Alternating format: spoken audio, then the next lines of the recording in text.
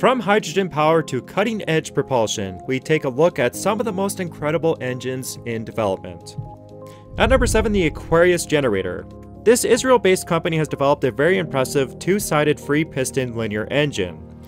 It has one piston with combustion at 2 points in a valveless cylinder. The end of the rod is connected to a magnet, which moves inside coils, thus generating electricity. It's oil-free, and it only has one moving part, so there is far less maintenance, and it has an extremely high power-to-weight ratio, with a 100 kilogram unit producing around 16 kilowatts.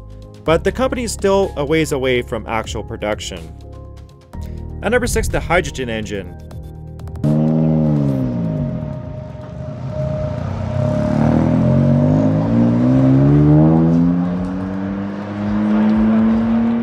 It is no secret that Toyota is leading the forefront on hydrogen-powered vehicles.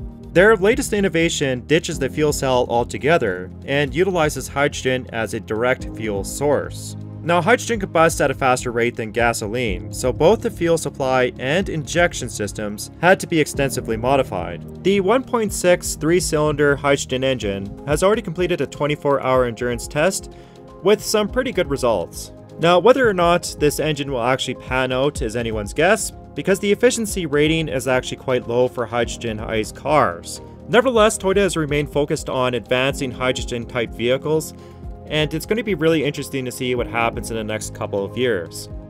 At number 5, the UltraFan.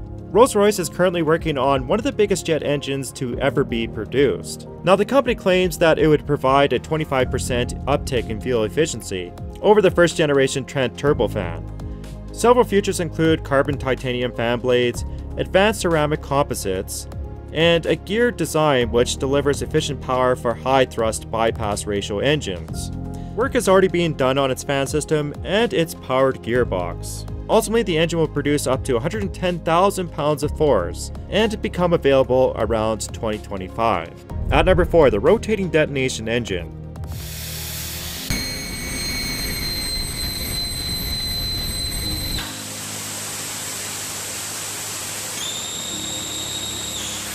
Now, I mentioned this one before, but there is currently a race to build the first usable rotating detonation rocket. This is a step up from pulse detonation because waves cycle around the chamber instead of being purged after each pulse.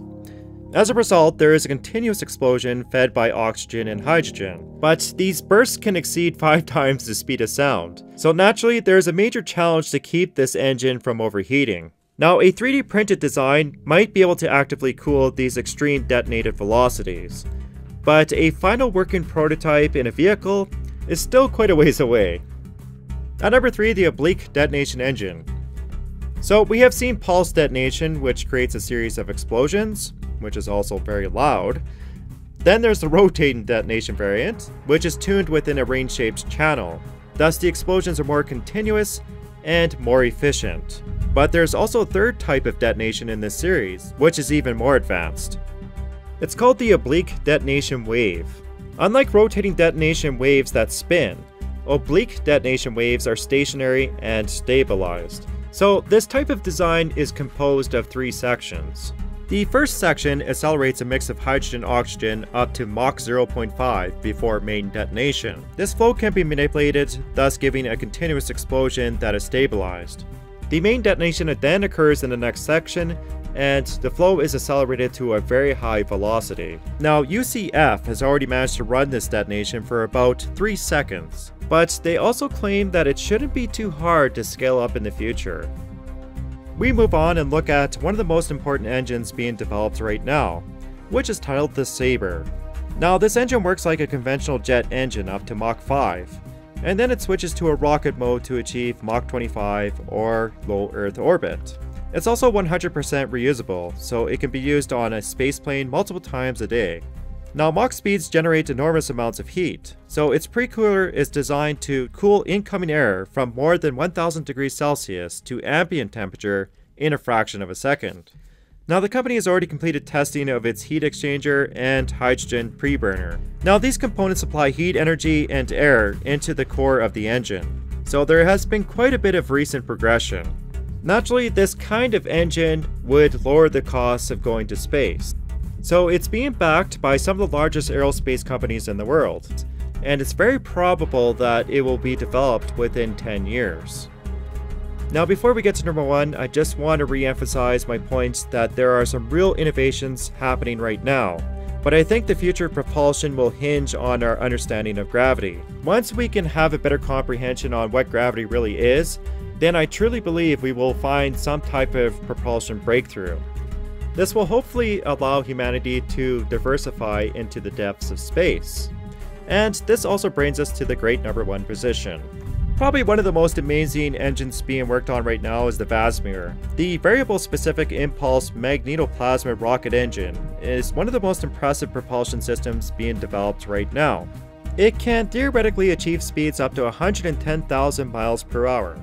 But this is not your typical engine, and it works by injecting a gas into a helicon coupler. The gas is then converted into plasma, superheated, and ejected via magnetic nozzle.